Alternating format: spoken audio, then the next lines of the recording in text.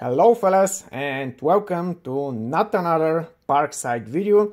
Today I will present you something slightly more energizing, this WattCycle 12 volts 100 amps hour LFP deep cycle battery. This little baby weighs only 10.5 kilos, it packs 1280 watts hour of energy, and it's the perfect choice for your home solar power system, for your RV, van, golf cart or trolling motor. This is the WattCycle 12 volts flagship battery. It's built with EV grade A+ battery cells, and according to the manufacturer it can provide at least 5000 cycles at 100% DOD. It's equipped with intelligent battery monitoring system, protecting it against overcurrent, overcharge, overdischarge, overload, extreme temperatures and short circuit. And speaking about those protections, let me share you some of the numbers.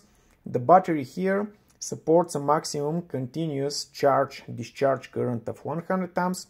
The maximum instantaneous discharge current is about 300 plus minus 50 amps, but that's for no longer than 1.2 seconds. If you try running it for longer times, the BMS will shut off and protect the battery. The user manual is really well written, and you can find in it all the information you might need about the BMS, the protections, how to use the battery, how to store it, and so on. Being an LFP battery makes the product relatively fire safe, but that doesn't mean it cannot catch fire, so having so much protections, especially the short circuit one, is a really nice addition to the overall safety of the battery. Before proceeding with some field tests, maybe it's a good idea to tell you that you can use the battery in pretty extreme environments with temperatures ranging from -20 up to +70 degrees Celsius.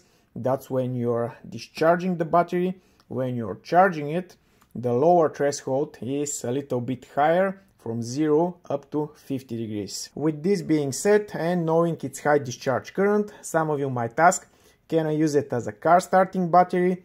Well, not exactly. The temperatures in the engine bay, where most of the car batteries are located, quite often are above 70 degrees Celsius. Of course, you can always place the battery someplace else, like in your trunk, but then during the winter you won't be able to properly charge it, as the temperatures quite often are below 0 degrees. Starting with probably the most extreme test for such battery, cranking test on 1.9 liters diesel engine, 1.9 CDTI. Let's see whether it will be able to start it. The cabling I've done is strictly for the experiment, so don't pay so much attention on it.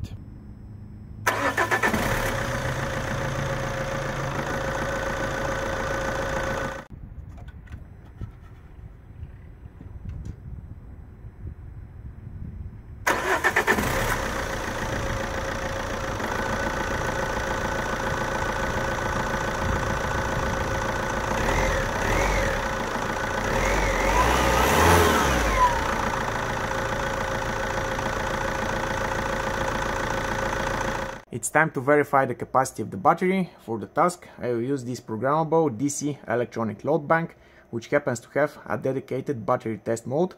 The discharge current will be constant, 30 amps, and the load bank will automatically calculate and record the capacity in amps hour and watts hour. The cutoff voltage of the load bank is set on 6 volts, but I hope that the internal protection of the battery will shut it off way before that. The battery is fully charged, so let's start the process.